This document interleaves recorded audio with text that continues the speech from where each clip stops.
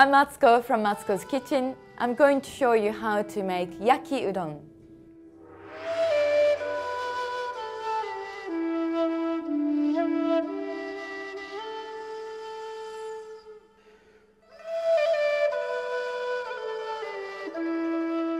So Yaki Udon is stir-fried noodles, udon noodles, cooked with some vegetables. So heat up the frying pan first and then put some oil, vegetable oil or neutral flavored oil. So I'm going to put pancetta in the frying pan and then start frying to brown them.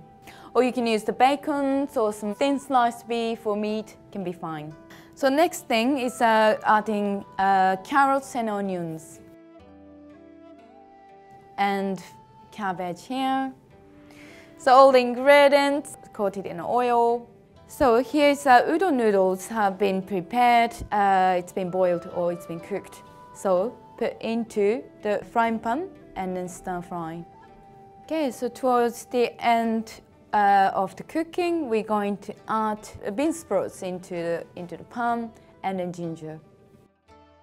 So to season the udon noodles with dark soy sauce and mirin. So you cook those until the liquids has been evaporated.